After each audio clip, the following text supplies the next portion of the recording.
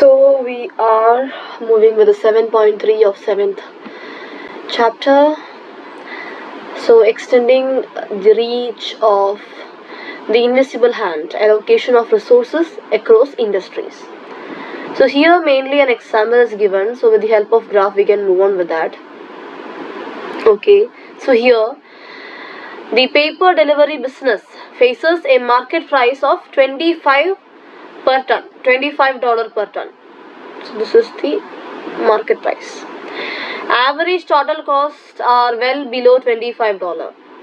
Okay, so they are making an economic profit, right? They are generating an economic profit.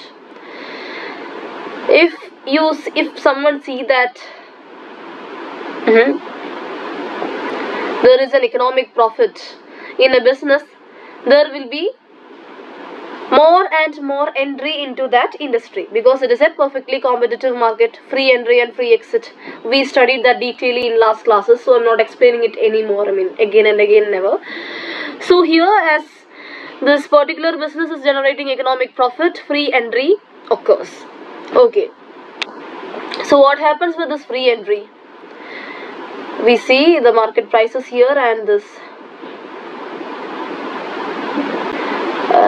So this portion of profit happens, and when there is free entry, what happens?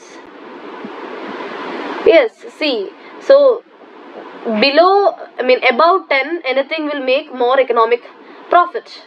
Above 10, anything will make economic profit. So this is the market price. So here the demand is not changing, just first we know the supply was here, the market price was here. So yeah, okay. Now because of this economic profit, more firms enter in this business. So the supply curve shifts as the free entry increases. Supply curve shifts to S2. Thus the price decreases to 12.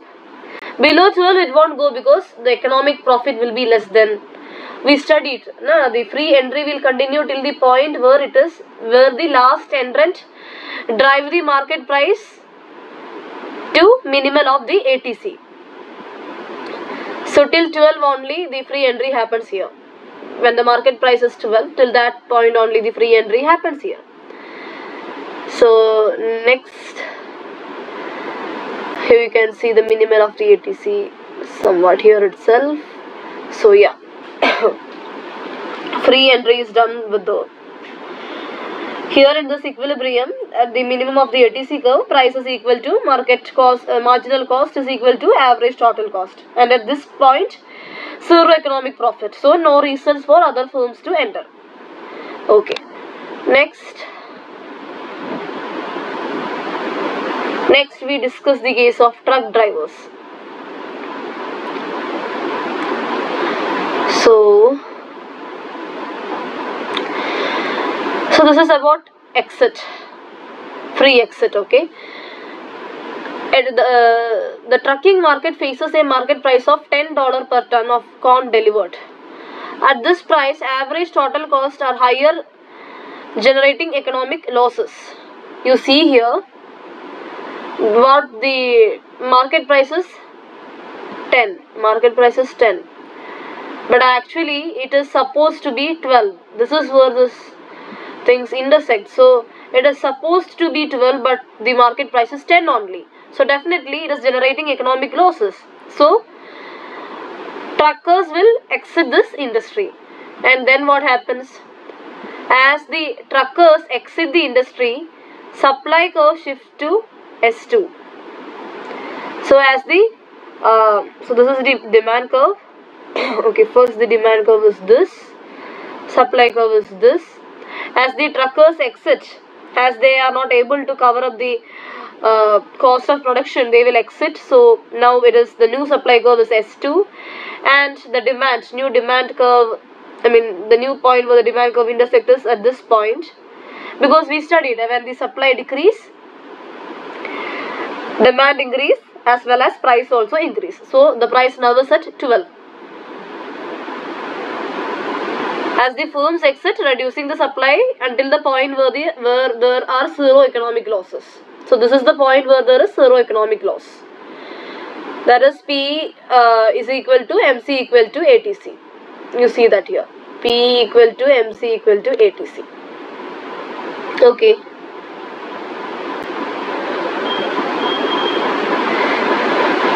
So actually what happens here is that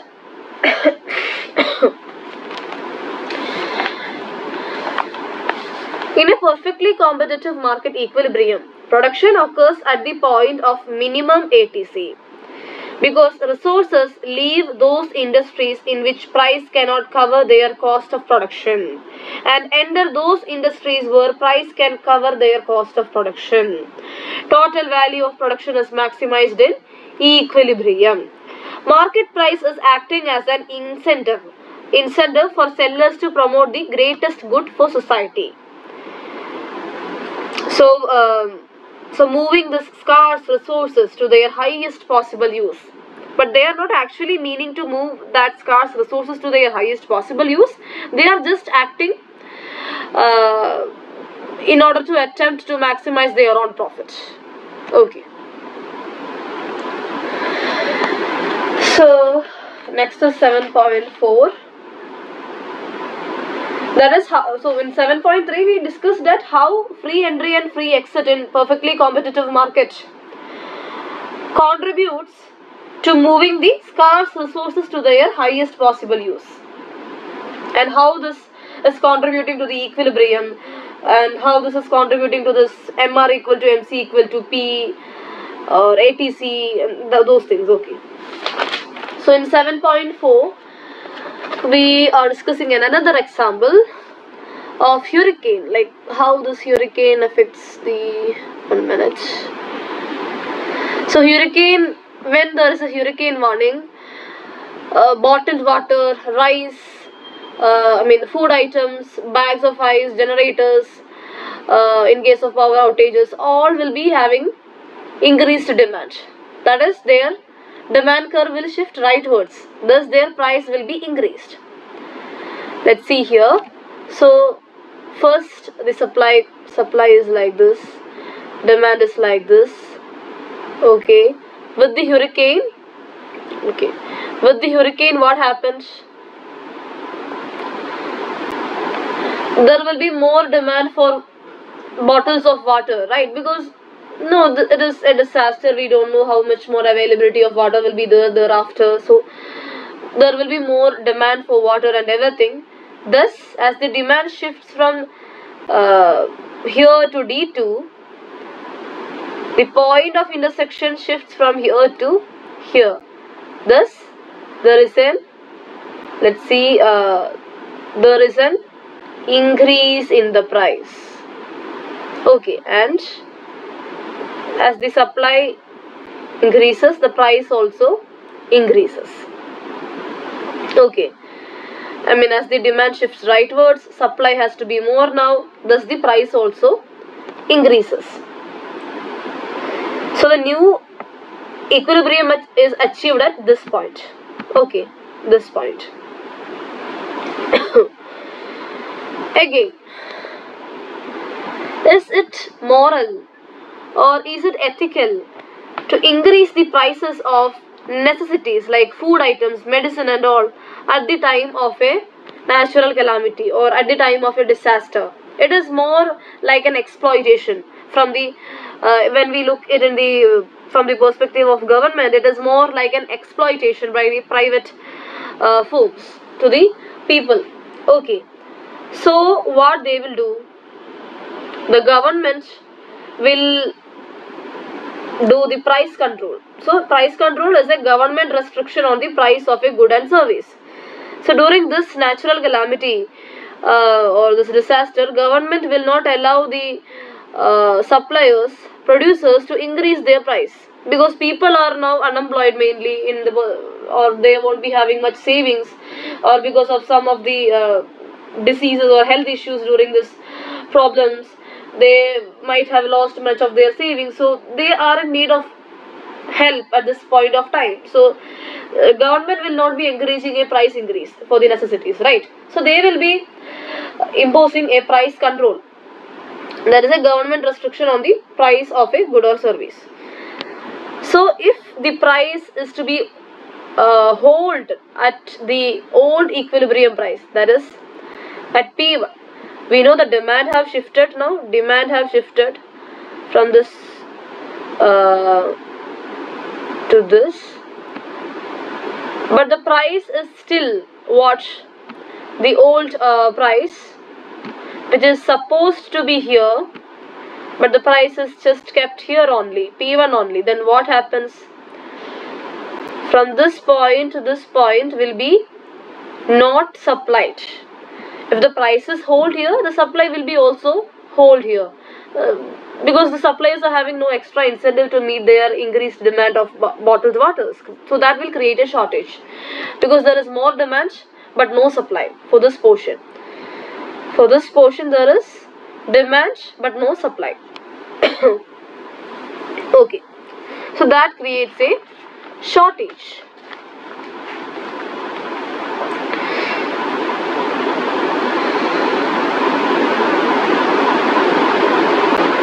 Okay, so we do not have that.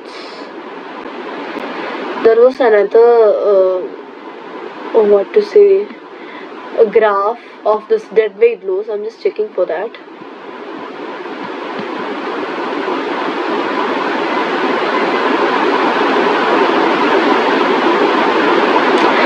God, where have that graph? I mean, where have that graph gone? There is a graph for this dead weight loss.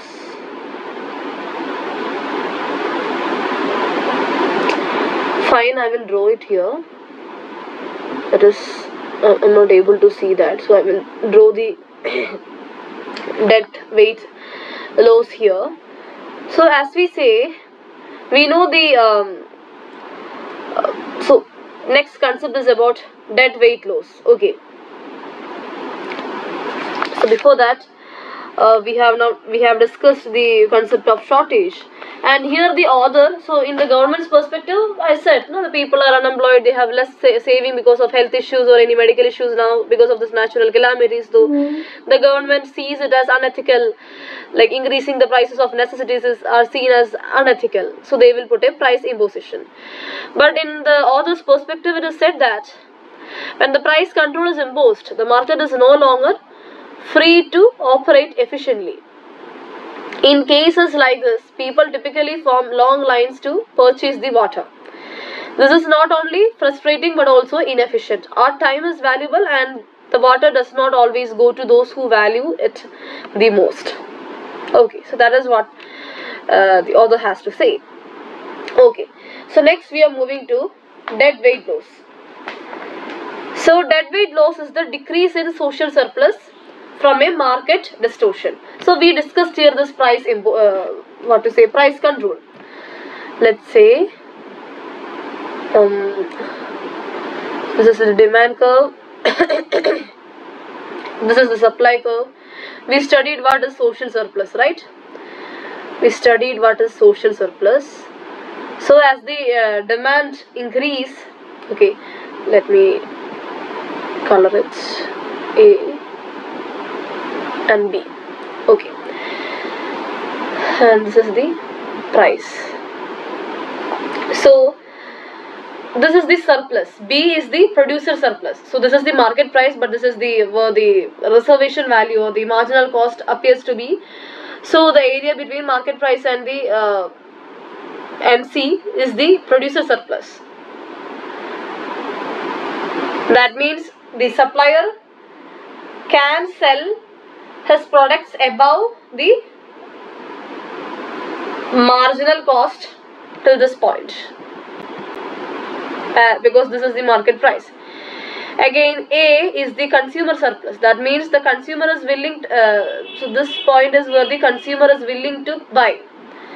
Even if the market price, we discussed the example of iPhones. The iPhone is having a $40 market price, whereas there is Madeline who is ready to buy this iPhone for $70. So 70 minus 40, $30 consumer surplus is there. Like that, the region between the willingness to buy. that is the reservation value of the consumers, and the market price is the consumer surplus. Okay, and together A plus B is the social surplus. But when there is a restriction on what, on the price, let's say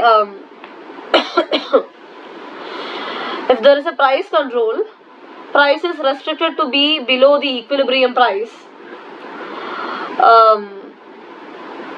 there will be a deadweight loss. That is, this is the equilibrium price, and the price has to be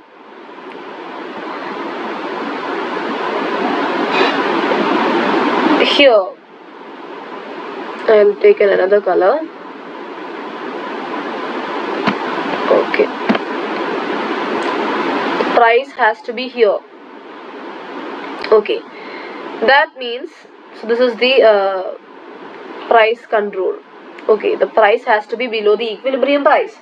That means this portion, right, this portion of triangle, okay, yeah, so this portion is the deadweight loss, because the social surplus is not attained there. Because of this price control, the social surplus is not attained there. Now the consumer surplus is what?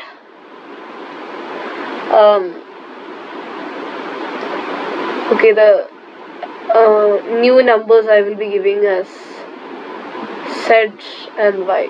Now Z and not Y, yeah, Y are the new surplus. Okay, so the social surplus has decreased by the amount of deadweight loss because of the price control. Okay, so this is what price control means. That is, this is the supply, this is the demand, this is the supply, and the market price has to be here because this is where it intersects, but it is set, the price control is imposed below the market price, so it is have to be here. This part is the deadweight loss. Okay,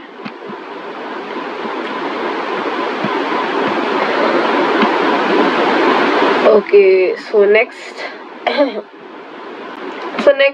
are some theories, pure theories, that you can read it by yourselves. So first is command economy. An example is North Korea. So it is organized by a centralized government that owns most, if not all, businesses, and government officials direct the factors of production. Officials determine when, where, how much is produced. Because the market and supply demand do not determine prices. Prices are set by government. So Ludwig von Mises, an Austrian economist, argued that the command economies were untenable and doomed to fail because no rational prices would emerge without competition and private ownership of means of production. Okay, Soviet Union firstly was a command economy. Okay, then you have and also GDP. So some definitions are here as well. You may note them down. GDP is the gross domestic product, is the market value of final goods and services produced in a given in a country in a given period of time. Okay. Next you have central planner, or let's say market economy. So businesses are privately owned, their decisions are so central planner is something different. Okay, it is what to say,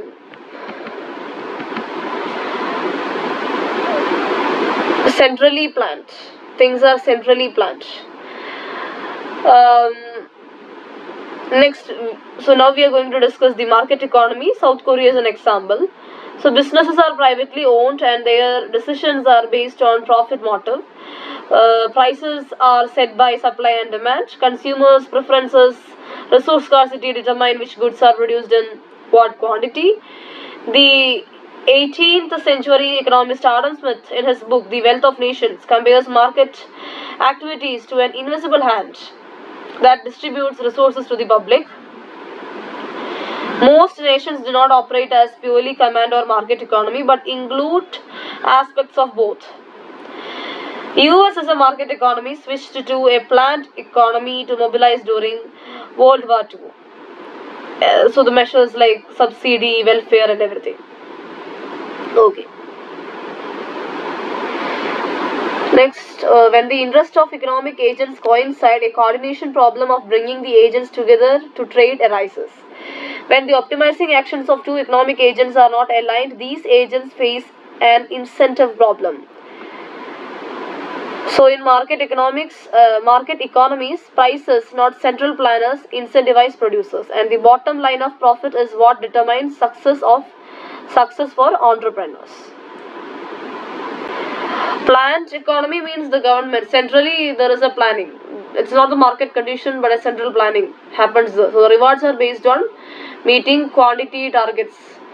The plant managers are an example for that. And also, comparing North Korea and South Korea made a little more. Where is that?